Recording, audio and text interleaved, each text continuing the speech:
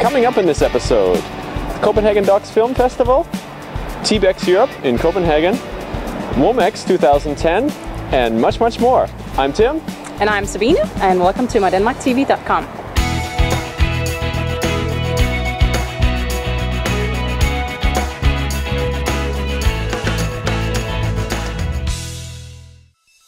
This episode of mydenmarktv.com is made possible by CopenhagenClicks.com, featuring the largest collection of Danish websites covering all the practical aspects of your stay in Denmark, enabling you to be much more efficient and productive and get so much more out of your time here.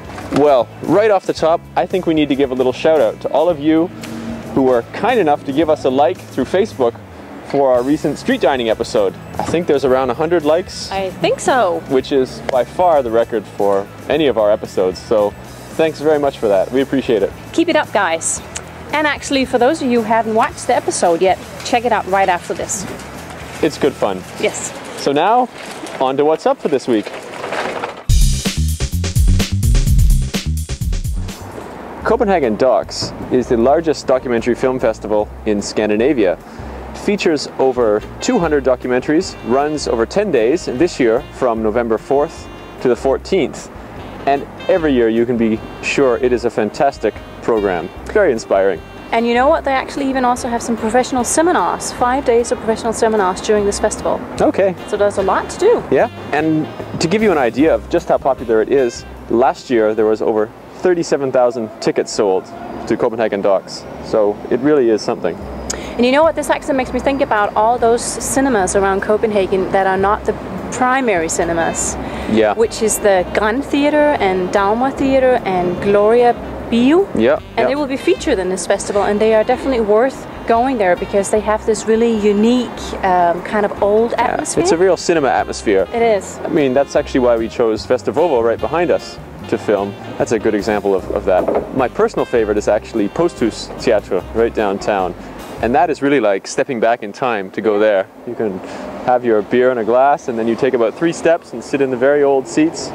It's a very nice experience, worth checking out if you can. I should also mention we've got the link to the program for this year's festival right below the episode on mydenmarktv.com. Right now it's only in Danish, but they do normally publish an English version as well, if you prefer that. Next great event coming up is Womex 2010, which is all about world music.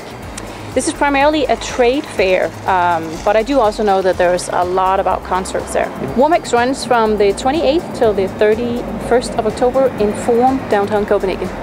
Yes, I also need to say a little bit about the music aspect, because that's taking place in the DR Concerthuset, which is a great venue for this kind of thing. And there's a program going from October 28th to the 30th. Every day starts at 1 o'clock and runs till late in the evening. All kinds of world music, well worth checking out, and it has nothing to do with the trade aspect of Womex. So if you're into world music, you simply just have to be there. Yes. And the last thing we should mention is one we mentioned last week as well, which is TBEX Europe 2010, which is happening in Copenhagen. And that's a conference fair for travel bloggers primarily, or people interested in that. And there's a great lineup of bloggers who've had quite a bit of success travel blogging, speaking and workshops and so on. It's very cheap to get in, and we've got a discount code as well for you if you're interested in joining. It's below the episode, so check that out.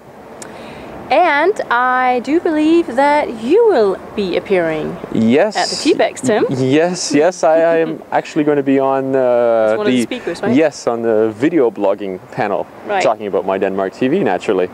So that should be fun. And of course the rest of us will be there just participating because this is what we do. That is. So as you can see, we have a lot of events for you here in the last days of October. You should go check them out. Definitely. It's a busy time in Copenhagen apparently. And cold. Yeah. So, over to Vladimir. Hi, I'm Vladimir Chen. Today I would like to share with you the online way how you can get your digital photos developed and how you can compare different digital photo services in Denmark. The website is called digifotoprise.dk and it compares 3 photo services such as pixum.dk, foto.com and snapfish.dk. The guys behind Digifotoprise have done a comparison test on things like quality check, delivery time, delivery costs, prices, usability of the service, shipping costs, and most importantly, how many photos each service provides for free with an order. Sometimes you can get up to 50 pictures for free, and all of the information they're sharing is on the front page. Of course, this information may change over time. That's why you need to make sure to double check that on each individual website. In addition to these three, you can also use Føtex photo service, which I have personally used. It's a bit more expensive than those three, but definitely a good option. All you need to do is go on their website, choose a service, locate pictures on the hard drive, and send an order. Next thing you will do is go and pick up your photos at the local store after they send you email. It's as simple as that. If you like this resource, check out CopenhagenClicks.com, a website with lots of similar resources and video tutorials to show you how to benefit from those useful clicks. That's it for this week. Enjoy! Thanks, Vladimir. Oh, and by the way, Tim, do you remember a sweet deal he mentioned last week? Yes, great website. I went in and I bought myself a 3-course dinner for 189 crowns at a very nice restaurant downtown. That's going there Saturday. Yeah, I only learned about that website myself, so I think it's pretty cool. I mean, if you hook up and you got a new deal every day. Yeah. It's awesome. It's great.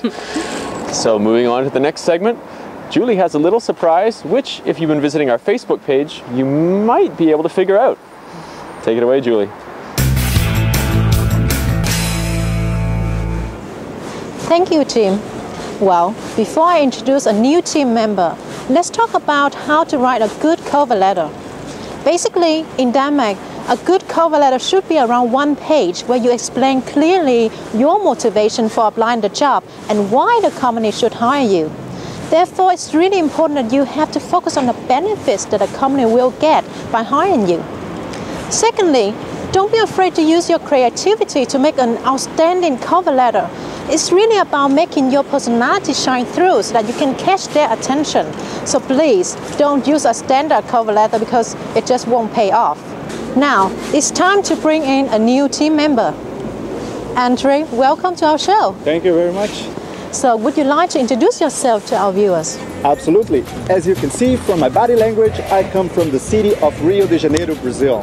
But I've been living here for over 10 years now. That's why I'm a little bit rusty. Well, I don't think so, but we can talk about it later on.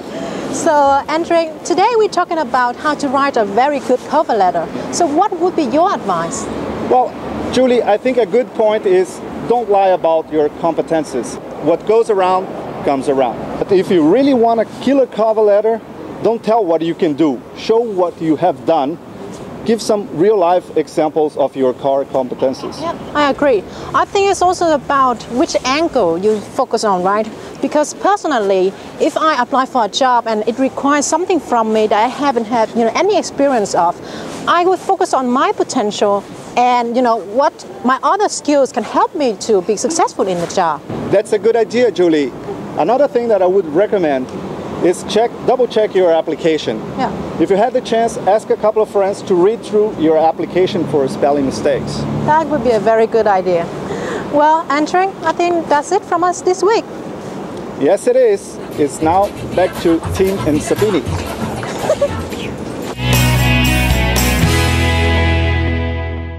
So, this week's question comes from Batsul Gurel Sakan.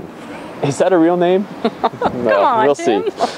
And it's actually poetically timed because it has just started raining.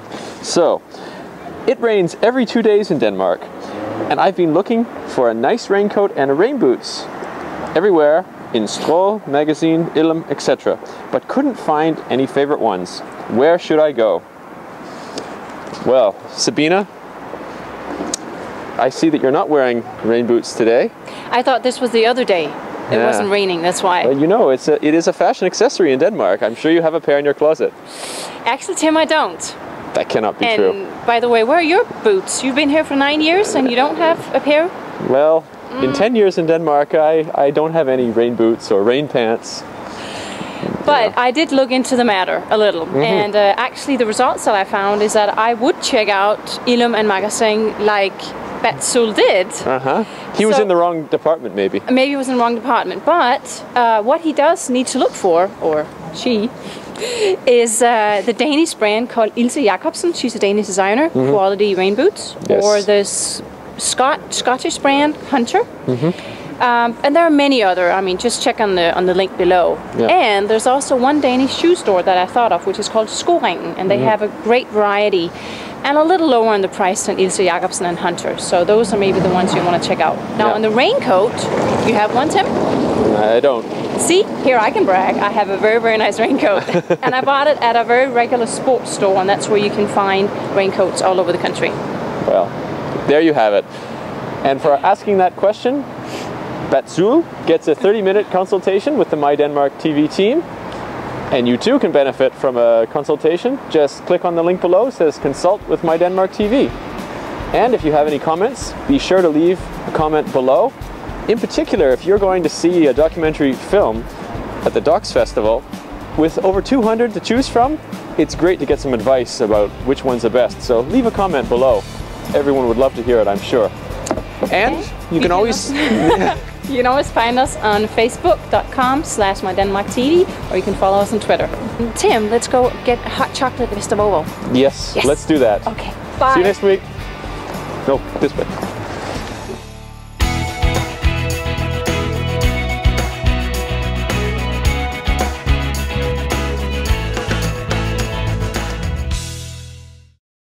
And if you didn't have a chance to see this episode before, check it out right after this, and keep up the work, guys. Yes.